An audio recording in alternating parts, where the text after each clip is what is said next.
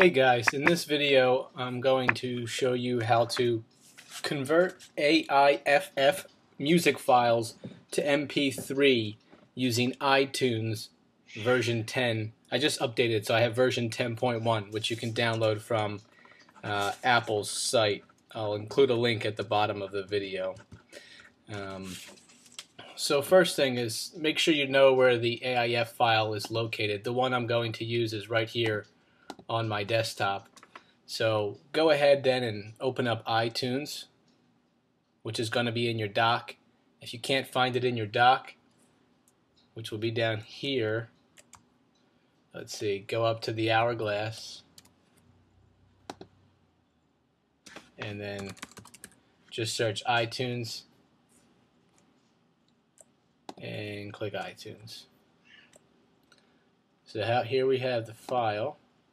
You can go about it two ways. You can drop and drag the file from the desktop, click it once, drag it over, and then release inside the library. You could also click on File, Add to Library, and then select the file from your desktop. So here I just added the Looming Hurricane song, which is an AIFF. It's a really poor quality to have your music files in. It's very uncompressed. It's kind of loose. MP3 is much better.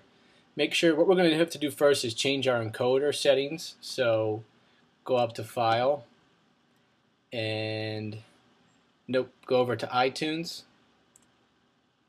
Why is this not? Okay, here we go. To Preferences. On the General tab, you're going to go down about the third of the page where it says Import Settings.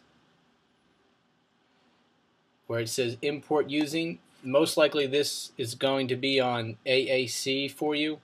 It could be on something else. Select MP3 encoder, hit OK, hit OK again in the General tab Preferences.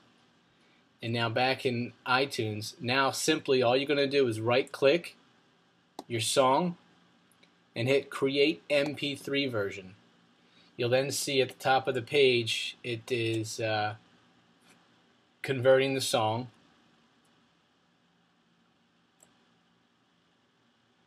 And then once the song is complete, there's going to be a duplicate version below. So here is my original. Now here is the new file. So I'm going to right click this new file, which is now the MP3, and I'm going to hit Show in Finder to find where this is located in my computer. And it brought it up. Mine defaulted to my desktop. Yours may go somewhere else. So here's my file. Let's say, just in case it was in a folder, in an iTunes folder or some folder that I didn't use. I'm going to right click, hit Copy. Going to click on your desktop and hit Paste. And here's my song in MP3 format. Alrighty. Thank you for watching.